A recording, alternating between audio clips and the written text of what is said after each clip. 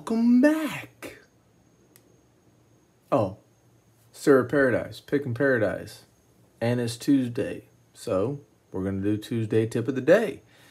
Today's tip of the day, don't let your tension wrench catch on the core of your lock. Like right here, I could be tensioning this lock like this. I could be tensioning it, from the bottom of the keyway, and I could be trying to go that way. Seems like I got a really good thing in there. I'm getting nowhere in here. The damn tension wrench is binding on the core. Don't let this happen.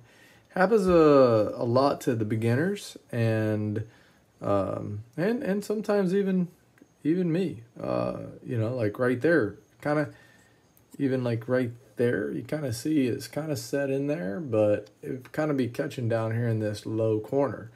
That's going to screw you up and create some friction and not allow you to turn the core, and it's going to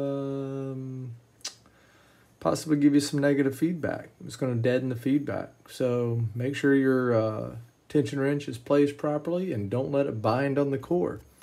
A lot of beginners make this mistake, so that's what these tips are for, is to give you guys tips to hopefully help you.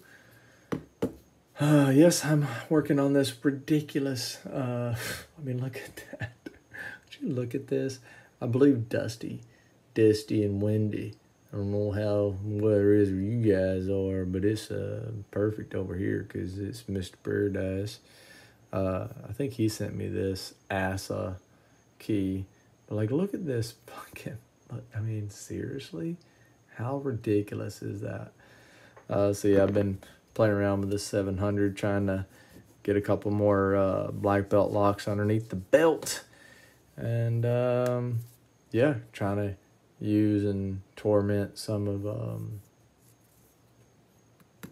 Picker Labs, Mr. Picker's picks over here.